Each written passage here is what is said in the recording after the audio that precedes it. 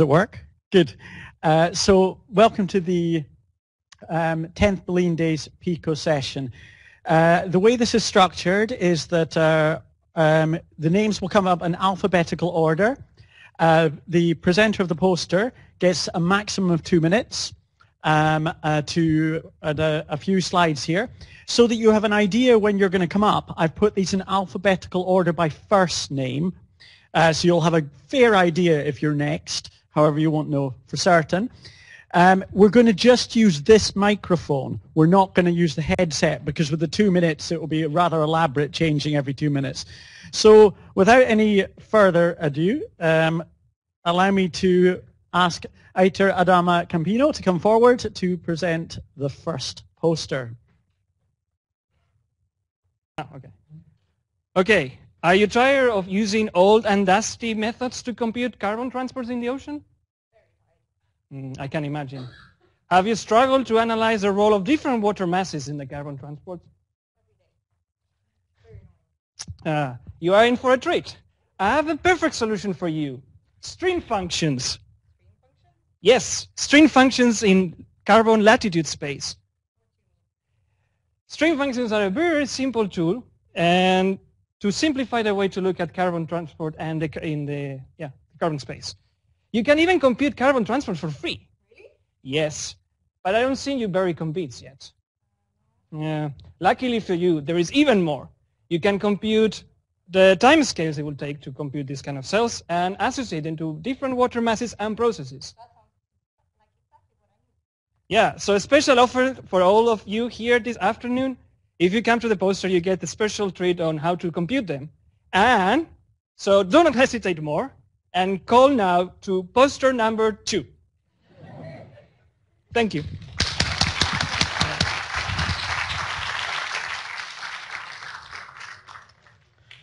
Thank you very much. That was a hard act to follow. Caroline Greiser, good luck. Okay, hi, I'm Caroline Greiser from Plant Ecology. This is a northern cold-adapted species from the Swedish forest.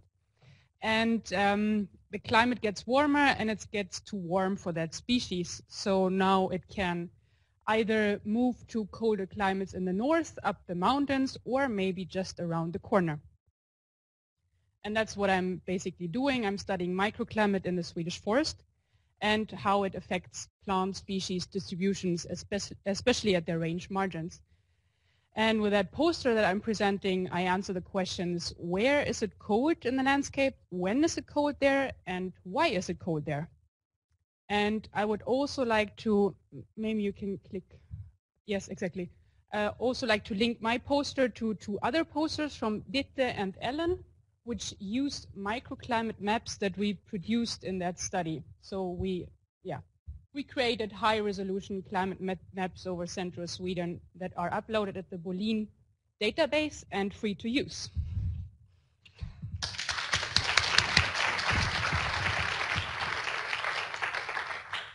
Thank you very much. And next up, Ditte Christiansen.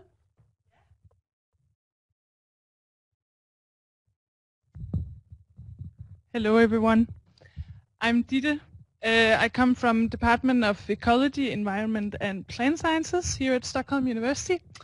And what I would like to share with you today is one of my PhD projects that's about responses of plants to land use facilitated microclimate change. As we maybe saw, or no, we didn't see it on Karoline's slide, we have this transition zone in Sweden between 2 biogeographical regions. And here we see that a lot of plant species either have their northern or southern range limits. And at this zone, we then tend to see northern plants live at colder microclimates. And as you will see on Karoline's poster, vegetation density and structure is a major contributor to microclimates, colder microclimates. Or what I would like to say is that colder microclimates are coupled to dense forests. But the majority of forests in Sweden are managed. So what I ask in this project is what happens to these species populations and the composition in colder microclimates when we thin the forests and we see a temperature increase. The same you could ask, or the reverse you could ask, for southern plants that tend to grow in warmer microclimates with forests that have more sparse vegetation. So in that case, what happens when the forests grow denser and we see a temperature decrease? So these questions I try to answer in my project, and you can read more about my approach at my poster and come and have a talk with me about whether forest management activities or the outcome of these activities actually act as climate change.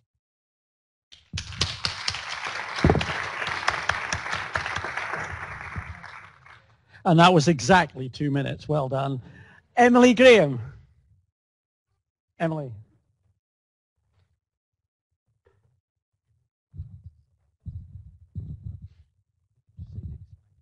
Okay. Hi, so I'm Emily, and I'm a PhD student at Luftlab here at ACES. And today I will present a poster that talks about the increased volatility in cloud residuals compared to ambient aerosols. And this was measured during the cloud and aerosol experiment at Åre during the summer of 2014, located at the mountaintop in central Scandinavia. And this is a very nice place to study aerosols because this is an intersection between many different types of air masses. So we can study polluted air coming from the continent, but also like marine air, boreal air, and even pristine Arctic air. And so as the title of the project suggests, we wanted to study cloud and aerosol interactions. And during my project, I have been looking at volatility and hygroscopicity and how these properties affect cloud droplet activation, and even what happens to these properties once the cloud is formed. And so I already gave you the answer in the title. We have an increased volatility once the cloud is formed, but now the question comes. This is kind of like a question like the chicken and the egg.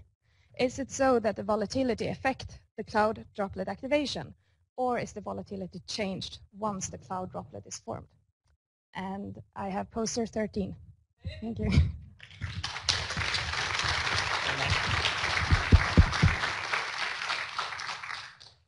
Frederick Schenk.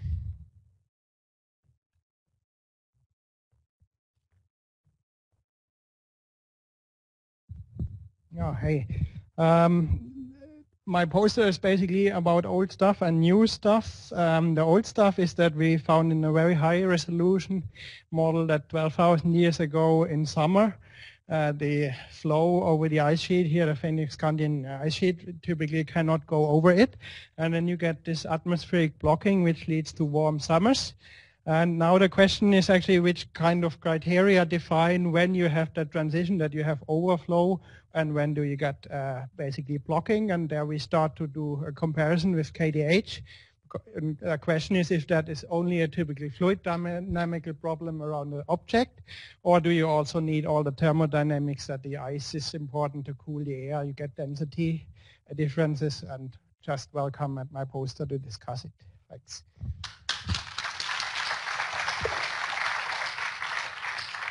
Gabrielle Quadra. I just lost my thing, sorry. So, good afternoon. My name is Gabrielle and I will present my poster, Sediment Carbon Burial and Methane Saturation in an Amazon Hydroelectric Reservoir. So we are experiencing a global boom in hydropower dams worldwide, especially in the tropics, that is possible to see in this figure. And Amazonian reservoirs are expected to be an important source of carbon to the atmosphere, but also Amazonian reservoirs can be a carbon sink from the atmosphere. But we do not know about it. It's just a speculation because we do not have a measure about carbon burial in a hydroelectric reservoir in Amazon. So we choose a hydroelectric reservoir in Amazon, in Brazil, Curuaúna Reservoir, to estimate carbon burial and also methane production. And we found a high carbon burial in the reservoir in this first figure, above the average in the other hydroelectric reservoirs. But also we found a methane saturation in the sediment, which means that Curuaúna Reservoir is an important carbon sink, but also maybe an important source of methane to the atmosphere. So thank you, and come to see me if you have further questions.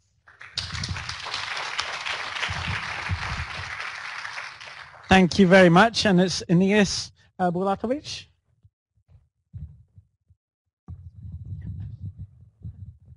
Hi, my name is Ines Bulatovic, and I come from Department of Meteorology. The study that I will present basically is dealing with aerosol indirect effects in marine stratocumulus, but let's start from the beginning. And schematic figure of stratocumulus clouds, we can see that there are many processes that connect these clouds with surface in different ways, and these clouds are very important for analyzing because they are critical for the Earth's energy budget. They reflect a lot of sunlight, but they don't affect long-wave radiation because they have similar temperature as underlying surface.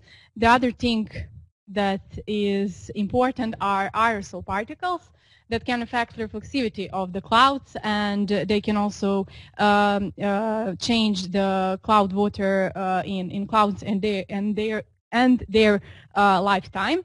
And the interesting thing is that climate models and more detailed models as large eddy simulations show different cloud response to increasing aerosol concentrations.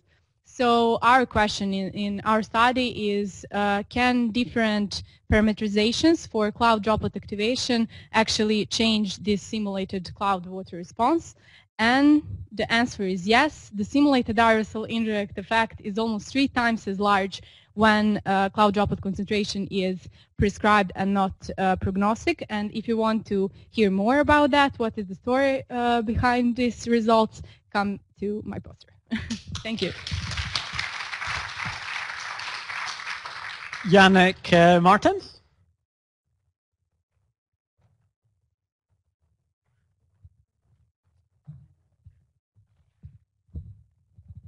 Hello, everyone. My name is Yannick, and together with my colleagues at ACES, we are working on a circumarctic shelf sediment carbon database, in short, Cascade, which is aimed to better understand the environmental change that's happening in the Arctic due to climate change. When we look at the northern permafrost region, we see that permafrost is prone to rising temperatures, of course. So we see increasing active layer depth, which makes carbon available that's then remobilized to Arctic river systems, finally ending up in the Arctic Ocean. But environmental change in the Arctic is also associated with coastal erosion of permafrost coastlines. And what you can see in the sketch there is that both types of terrestrial carbon enter the Arctic Ocean, then mix with primarily produced organic matter, and then ultimately settles on the sediments. And we can use those sediments as integrated information carriers for understanding what's happening on land. And this is what this Cascade project is about to do. We are building up this Cascade, which holds a couple of thousand data points already with information on carbon isotopes and biomarkers. And we are at this phase looking at mostly surface sediments. Later on, we will also go into the geological history, look at deeper sediments, trying to understand what happened at past warming and climate change events. And yeah, if you're intrigued by where the hotspots of organic matter remobilization to the Arctic oceans are, come by my poster. See you later.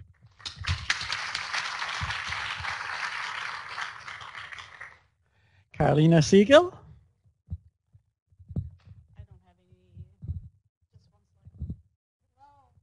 What happened to the title? Oh, okay.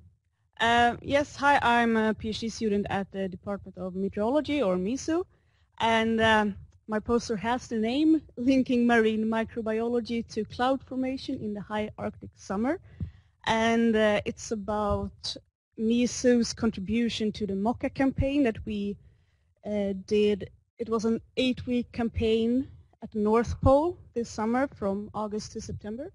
And yes, the project is about how microorganisms in the ocean emit aerosols to the atmosphere, and how these form clouds, how these clouds then influences the climate, and how the climate then influences the microbiology again. So I present the samples we took, and we don't have any results yet, so it would be really nice if you wanted to come by and give me some input what we can do. It's number 29.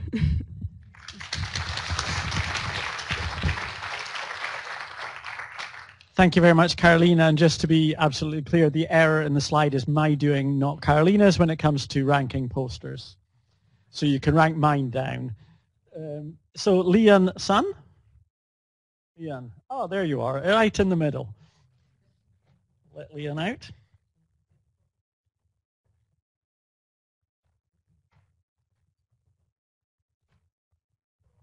Go, Leon.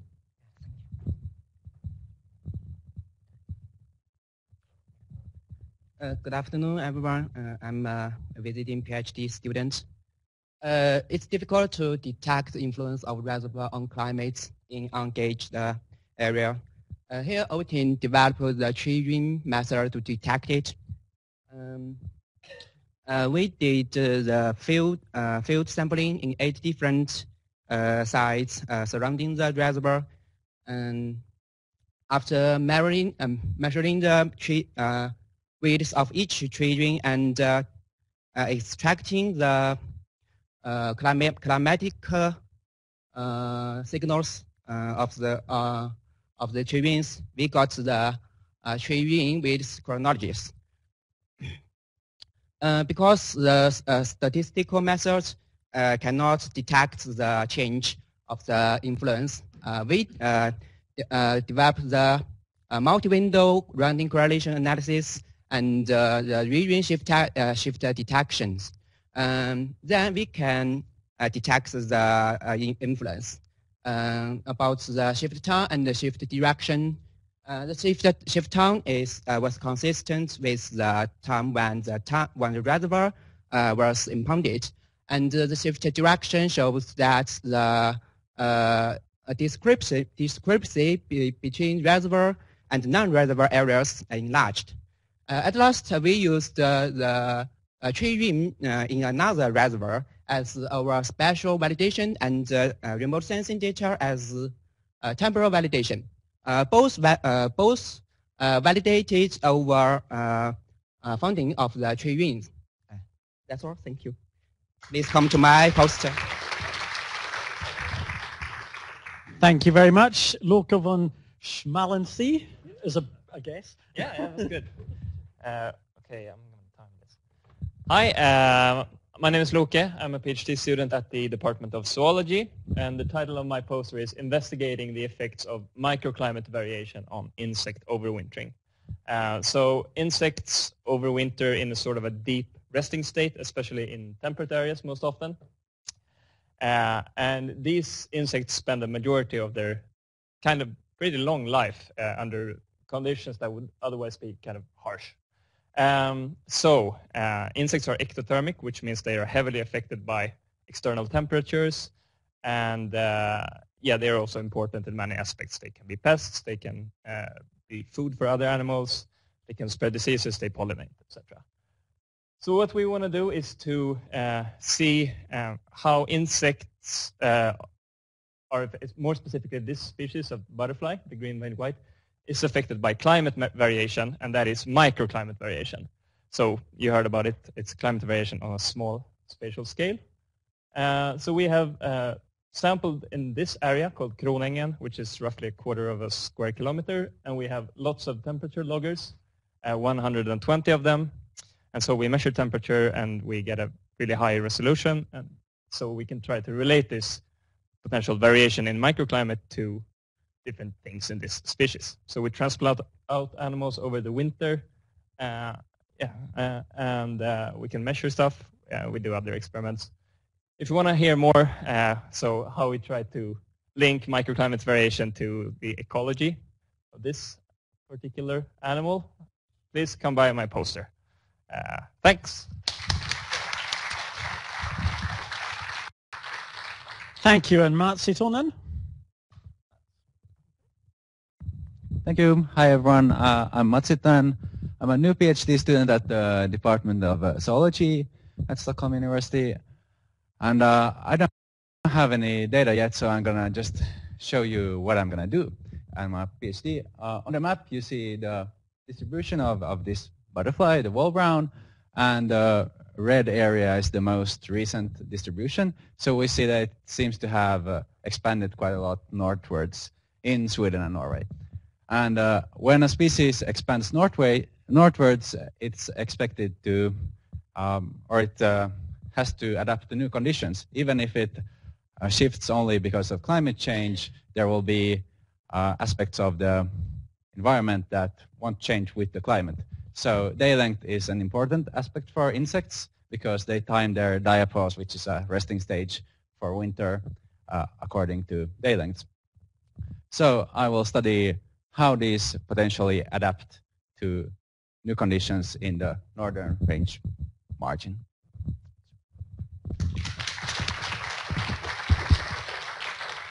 Thank you very much. And Sebastian Palomino, Angel.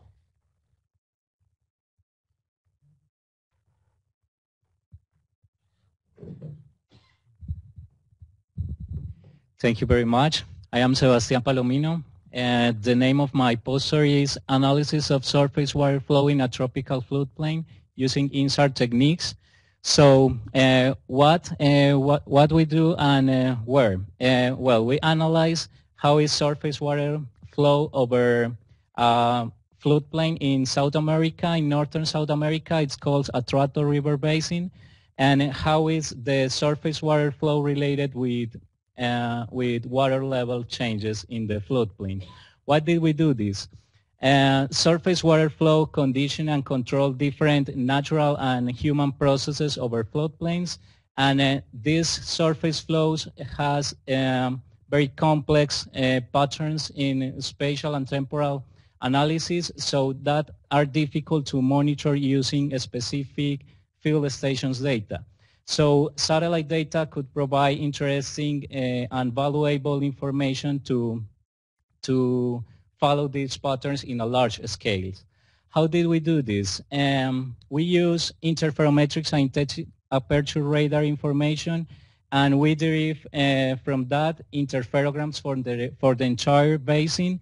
And from those interferograms, we analyze the phase change patterns and how is the spatial distribution of these patterns, how is the temporal fluctuation of the patterns, and how the patterns are related with level changes in the river. What did we find? We generate phase change maps from the entire basin, and we found large-scale surface water flow patterns in the area and how this varies from different parts of the basin. And also we find a very high relationship between the phase change and the water level in the river changes. Thank you very much. And that was also exactly 2 minutes. Well done. Semyon Szymanka. Yeah, hi, I'm Semyon Szymanka from SMHI, and I'm the service manager for the Copernicus Regional Reanalysis for Europe. So you should be interested in my poster if you need weather data, historical weather data in Europe. So for example, if you're using in the moment a global reanalysis, ERA interim, or probably already ERA 5, but you think, okay, but I need something with higher resolution, better quality in Europe, then you're welcome to come to my poster and check actually the regional reanalysis for Europe. So what we offer is actually hourly data from 1961, close to real time. So this is an operational service where we update the database at least once a month. We have data at 11 kilometer resolution with a 3D model, and then actually at 5.5 kilometer only pure surface analysis. We offer a lot of parameters as typical for reanalysis data, and part of the service is of course also user guidance and service. So Copernicus is there to help you, or we one more slide. So this shows you the area. So we cover really entire Europe.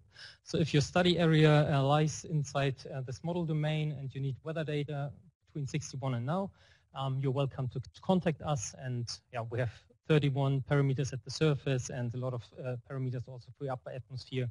So if you're interested, please come to my poster.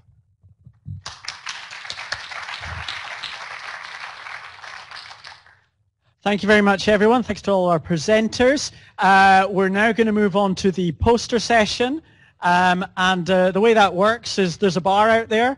Our representation rules have changed. That means you have to actually buy your own beer. But the good news is that you're supporting one of Sweden's oldest societies, the Geology Club. So that's quite good. So go and spend loads of money and make sure you pick up a slip and rank the posters. That is your task. We will have a ban on drinking to people who don't actually rank the posters. So welcome to the poster session immediately outside. Thank you very much.